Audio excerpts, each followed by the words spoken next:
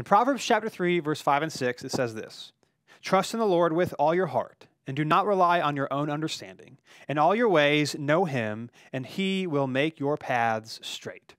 Now, the thing about these verses is they sound really, really nice, but the question is, how do I actually practically do this? How do I actually follow the Lord and trust him with our lives so that he can make straight my paths? Well, here's what it says in verse 6, that we should acknowledge him.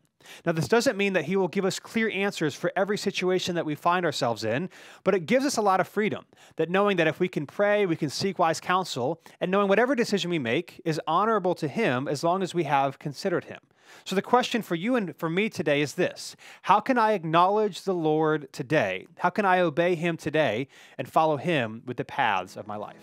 Hey, thanks so much for checking out this video. We upload new videos every week to help encourage you in your faith in Jesus. So be sure to subscribe to this channel so that you never miss a thing.